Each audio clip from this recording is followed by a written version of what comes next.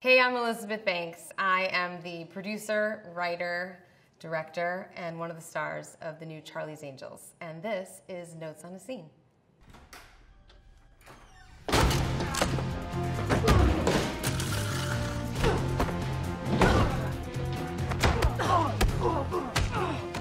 Charlie's Angels has been around since the late 70s. It was an iconic TV show about beauties with brains kicking butt in a job that few women had ever done before, which was law enforcement. I wanted to get involved because I wanted to tell a story about women at work. I really felt like this could be a celebration of women working together, of a sense of sorority and camaraderie. This new iteration is about a corporate whistleblower. Her name is Elena Hofflin. She works at a big tech company that's putting out a really cool new sort of power source in the world that's sustainable, et cetera, et cetera. And she knows that it can be weaponized. And we base this storyline on a lot of corporate malfeasance stories that we're hearing about all the time. This woman goes to meet with Charlie's Angels because they're the only people that believe her and want to help and support her. And this scene is her introduction to spycraft and what the Angels are capable of doing. If we're in the building when they do their next security sweep, we're all going to German prison. One of my big inspirations was the end of the Thomas Crown Affair, starring Pierce Brosnan and Rene Russo, when Pierce Brosnan goes to the Metropolitan Museum of Art and dresses as Magritte in his little bowler cap, and then he has tons of other Magrittes run around the building, and they watch it on a screen and get completely confused about what's going on. Okay, so the game is afoot, and this is where you see the security screens, right? And this guy, we've already established, we don't really like very much. He told Elena earlier in the day, who he's obsessed with, that she needs to smile more. And ladies don't like that. So he's our bad guy that's gonna close in. Ralph, we've got pretty Prasad here, but the system says he's already in the building. Yeah, there's a glitch. I think the computer thinks Elena Hofflin is... So he's just realized that Elena Hofflin, who he's obsessed with, and he knows exactly what she looks like, that this person from behind is supposed to be Elena Hofflin, but in fact, if you see the ID that she just swiped, this is Sven Ludwig, who she's already taken out earlier in the morning. So this is how she got into the building. We're doing a sort of, again, a game of three-card monte, like, where is Elena Hofflin? Is this Elena Hofflin? If that is Elena Hofflin, why does she have this guy's ID? It's a lot to process, which is what part of the fun of watching the scene is. This scene we also talk about as bowl cuts. And bowl cuts, unfortunately, don't cover the back of your neck. And as you'll see, I wanted to make sure that when you're watching this sequence, you can't tell from behind who's who. That's part of the game.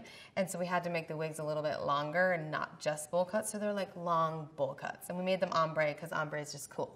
Fun fact, this actor actually auditioned for another role in the movie. And we decided that he'd be a really good Ralph. And so he came and played it for us. But David Stutter is his name, and he's really a big actor in Germany. So now the gig is up, and they're going to start closing in. Right now, I'm sending you an image of Elena Hofflin. Get it to all our guys. I want her detained for questioning. Yes. I need you to exhibit some attention-seeking behavior. I have so many ideas. She really did about 50 takes. This is Kristen Stewart, and it just said, play around on camera, do whatever you want. And she was like, give me some ideas. I'm like, act like a monkey, you know, walk like an elephant, dance, do whatever you want, just do jumping jacks. In the script, it was scripted as just jumping jacks, and we just said, let's just play around. She's so game in this film. You'll see this character as someone who you really believe will literally do anything, and that's what she's showing here. They're walking around with a mobile device that has all of the cameras on it. Here they come, closing in. Stop!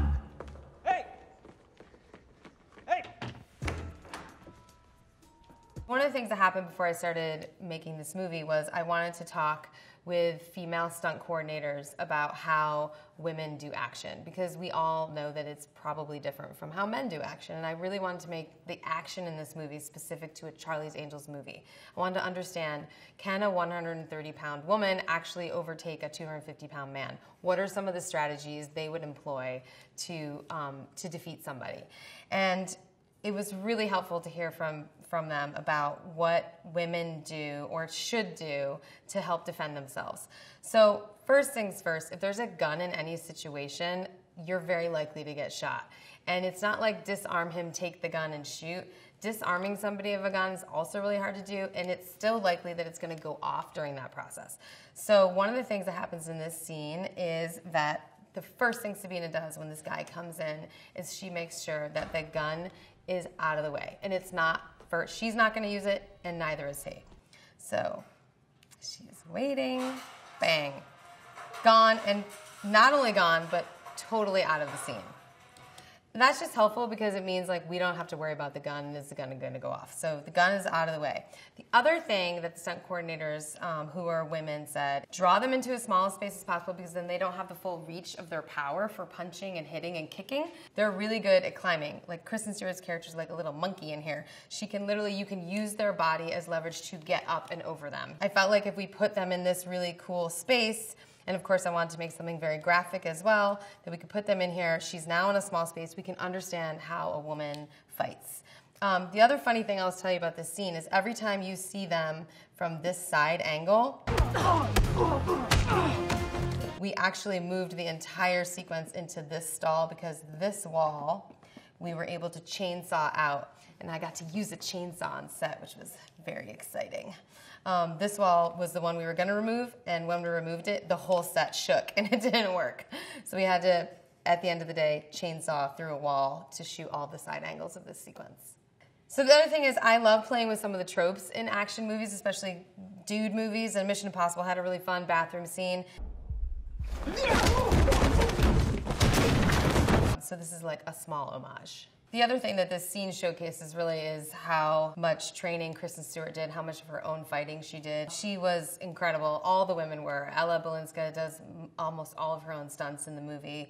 Naomi Scott did some training as well. They all did weapons training, driving, and a lot of kickboxing and Thai kickboxing.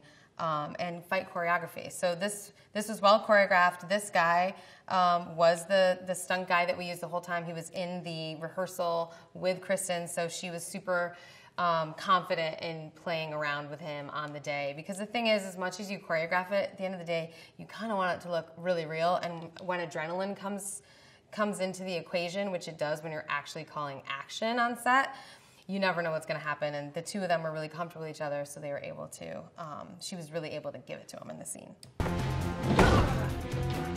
A lot of elbows, because it's a good pressure point, or a good fighting point for women.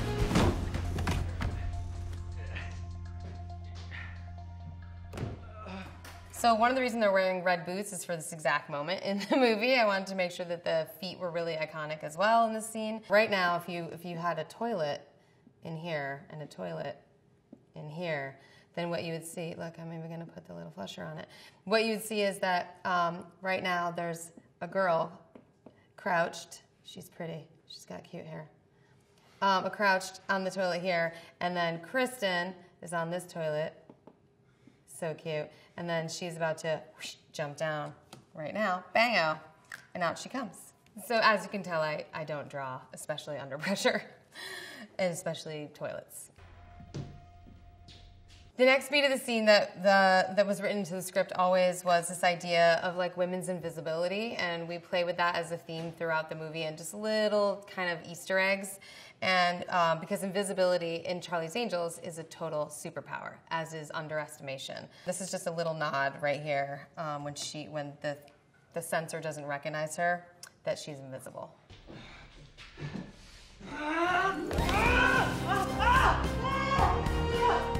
And then, you know, very easy way to transition out of the scene because, again, it's just part of a much bigger set piece. Just blind the guy. Also, very good advice for anyone in a bathroom who's being attacked. Just put stuff in guys' eyes. Also, kick him in the balls. So that's actually the #1 thing that the stunt coordinator told us. Go for the balls first. My film school has been my career as an actor, and I've been on so many sets and worked with so many different people that you kind of start to understand and get into a rhythm with people, and I just try and give as much like love and care to people, make them feel confident and excited about being on set every day. Working with a female ensemble now was not a coincidence at all. I think I really wanted to build on the themes of sorority and camaraderie and teamwork that I established in the work in Pitch Perfect, and I loved that feeling. It's something that runs through most of what I make as a producer and as a writer-director, and this is not an exception. It's really the rule. We in it together, but don't call me angel.